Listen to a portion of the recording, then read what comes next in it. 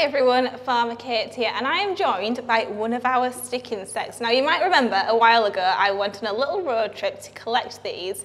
We've had them here for a few months now, so it's about time we did a bit of an educational video on them, so I can tell you a few facts about these spiny stick insects, also known as giant prickly stick insects or Maclay's spectre stick insects. Now this is about adult size, so this is fully grown now.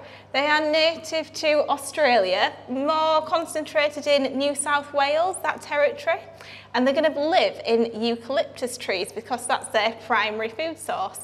But here in Barnsley, eucalyptus trees are slightly more hard to come across, so we give them bramble, which is a really good substitute, and they also eat oak as well. So these stick insects, they grow very, very quickly. So we got these when they were juveniles, maybe teenagers, and now a lot of them are full adults. And the reason they grow very quickly is they need to lay lots of eggs because they do have a short lifespan of 1 to 2 years, which doesn't sound, very fun, but for an insect, that can be quite a long time. These will lay eggs, and it's fascinating really because they will lay eggs that look like seeds, and they will fall on the ground. Ants will come along and take them into the nest to incubate the eggs. Now that sounds like good for the ants, thinking they get a tasty treat, but not so good for those eggs. And that's because they're designed to have a little fatty deposit on one side of the eggs the ants will eat and just leave the rest of the egg alone. So the egg is going to incubate nice and safely. They're going to hatch out into something that doesn't look like a stick insect, more that looks like that species of ant.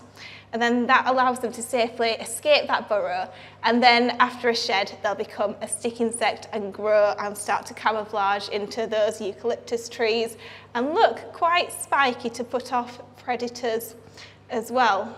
Another thing that's really interesting about these guys is they do something called parthenogenesis, which is a bit of a fancy word.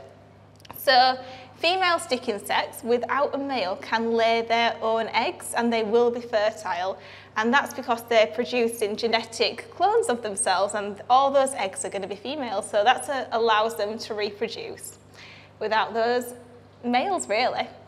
I will leave you with one more fact about these guys. They've got a few different defense mechanisms, like I said, such as their camouflage and these spikes, but they will also emit a bit of a scent to put off predators. Now apparently it smells either like toffee or vinegar to humans.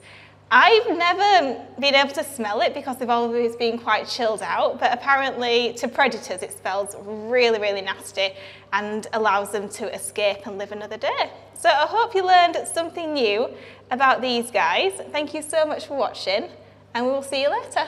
Bye bye.